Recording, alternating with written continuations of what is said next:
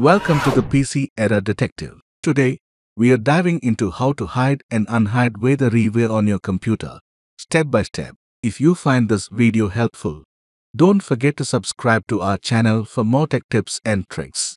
To begin, open the File Explorer on your computer. This is where you can access all your files and folders.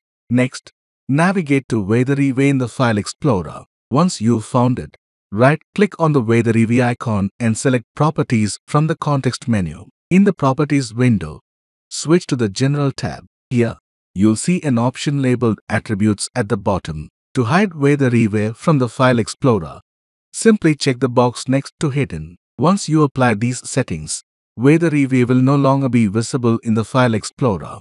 If you ever need to unhide WeatherEvent, the process is just as simple. Right-click on the WeatherEvent icon again, select Properties, and go back to the General tab. This time, uncheck the hidden box next to Attributes. Apply the changes, and WeatherEvent will reappear in the File Explorer.